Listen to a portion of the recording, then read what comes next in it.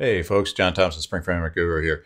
So the Spring Boot team gave us another configuration option for Spring, and that's a YAML. YAML stands for yet another markup language, and it's an alternative to using the property files, and actually can be used in conjunction with the property files.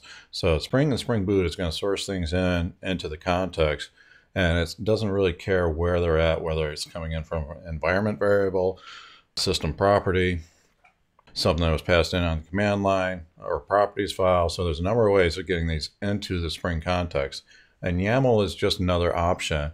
In the hierarchy, it's ranked about the same as a properties file. So it is lower down on the food chain, but YAML is a pretty nice syntax and does offer us some advantages inside of Spring Boot.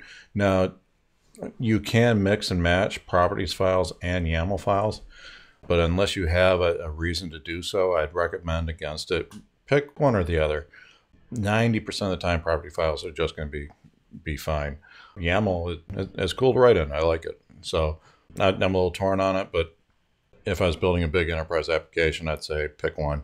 You're probably going to be better off on standardizing on one or the other rather than having your various properties scattered across both property files and YAML files. It could make your application harder to maintain and for those coming behind you to understand what you did.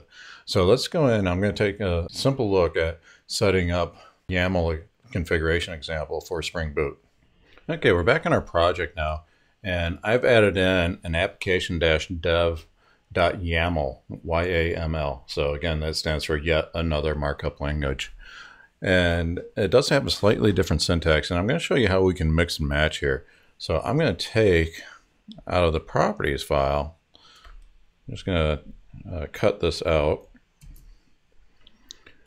and I'm going to paste it over here.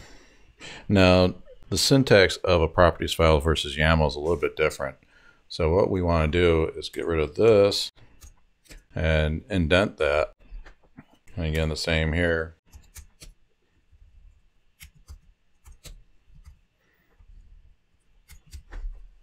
And I got a mistake here, get rid of that.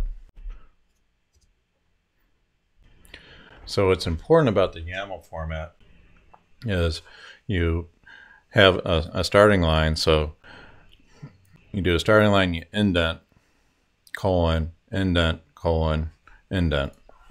And then you set your property. So kind of a little bit like JSON, to be honest, setting up JSON objects.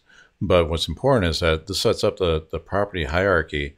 So now we had the dot separated values, Spring Framework.profile.message, and that becomes the equivalent of this in YAML.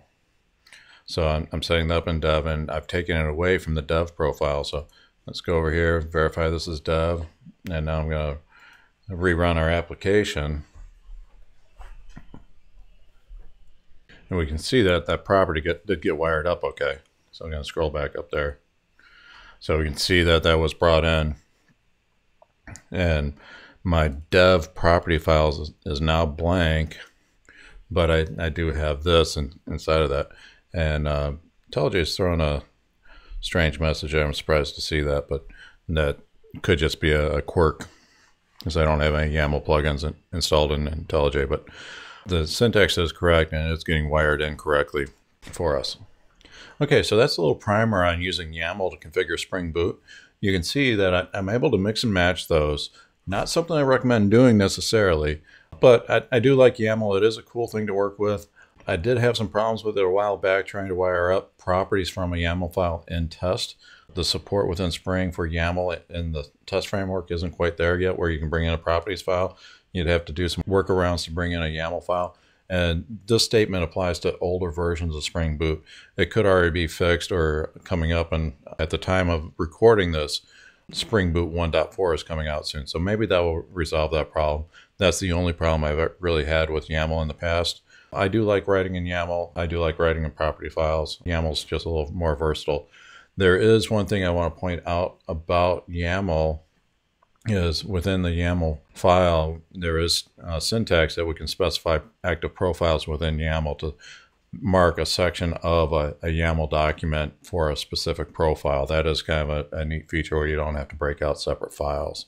You can actually add in multiple configurations into a single YAML file. And this is something you cannot do with a .properties file. So that is one advantage of the YAML syntax. Otherwise, you can just use separate property files. So which is better? I'm not going to get into that debate. YAML is a nice and pleasant syntax to work with. Property files has been around for forever. They work just fine, to be honest. YAML is just a little more fun to write in, and I think it's a little easier on the eye.